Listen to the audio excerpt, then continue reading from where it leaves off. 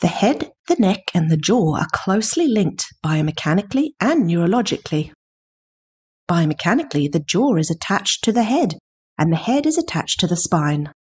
Neurologically, if you clench your teeth, research has shown that your neck muscles will also contract at the same time. And when you contract certain shoulder and neck muscles, like your trapezius and sternocleidomastoid muscles, research has shown that the jaw muscle contractions will also increase. This suggests that the brain sends paired commands to both jaw and neck muscles at the same time. This probably helps to maintain jaw, neck, and head stability together. But what happens if your neck is not working properly? And what happens to the jaw when a chiropractor adjusts someone's spine to improve neck function? Can this also influence jaw function as well? This is exactly what a group of scientists looked at in 2018.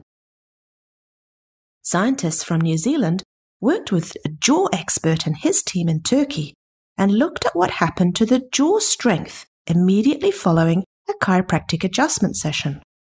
And they measured the jaw strength again 1 week later. Because there are hardly any chiropractors in Turkey, they could also test the effects of pretend or sham chiropractic. So this group of researchers studied 28 people and split them into 2 groups of 14. One group that received chiropractic care and one group that received pretend chiropractic care. Each participant bit down on a mold of their own teeth, and their maximum bite force was measured by a strain gauge. The subject's teeth were embedded in these individual molds so that all their teeth could contribute to the total bite force.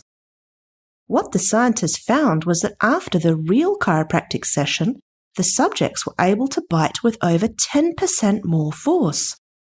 And this increased jaw strength was still significantly greater after a week, while nothing changed after the pretend chiropractic care session.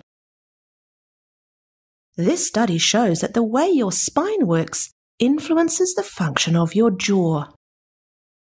Although this was only a small study, this was a really interesting finding, and it might mean that the jaw and the spine influence each other more than we have previously realized. Keep this in mind next time you have any neck or jaw issues.